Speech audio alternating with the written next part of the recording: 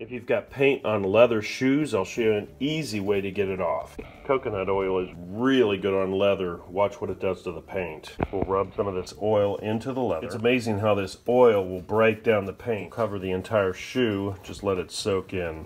Some of these paint splotches are pretty big. Add the oil on, just let it work in.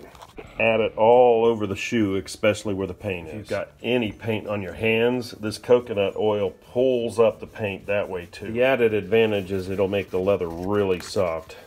You can see that all these little pieces are starting to come off. Just keep rubbing it in. You could take your fingernail and give a little scrape. You don't need to concentrate on getting the paint off. Work on getting the leather reconditioned and the paint comes off. If you recondition your work boots or your work shoes on things when you're painting, the paint won't even stick to this stuff.